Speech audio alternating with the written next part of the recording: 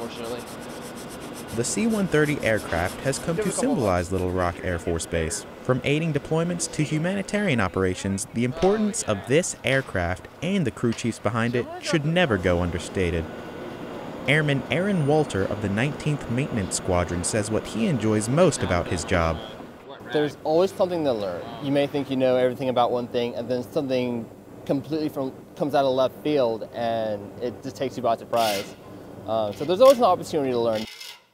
Our crew chiefs are responsible for maintaining and repairing Little Rock's C-130 fleet.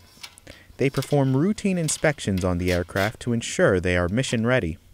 Crew chiefs are a key tool in maintaining our air power. Their hard work keeps Little Rock ready to execute, generate, and support unrivaled combat airlift anywhere and at any time. Airman Marcus Taylor, Little Rock Air Force Base.